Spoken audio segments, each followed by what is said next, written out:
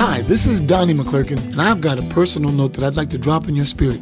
I want to tell everybody to push, pray until something happens.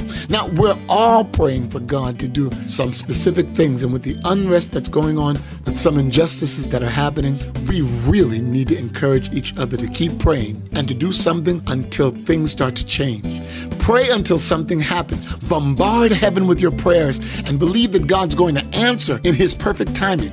Always pray according to God's will, and make sure that you pray specifically, and be sure that you've forgiven anyone that you're at odds with, and that your prayers can make it to God without any hindrance of unforgiveness and hatred.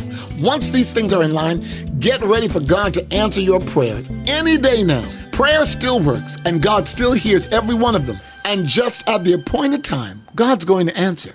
Pray for our country. A personal note.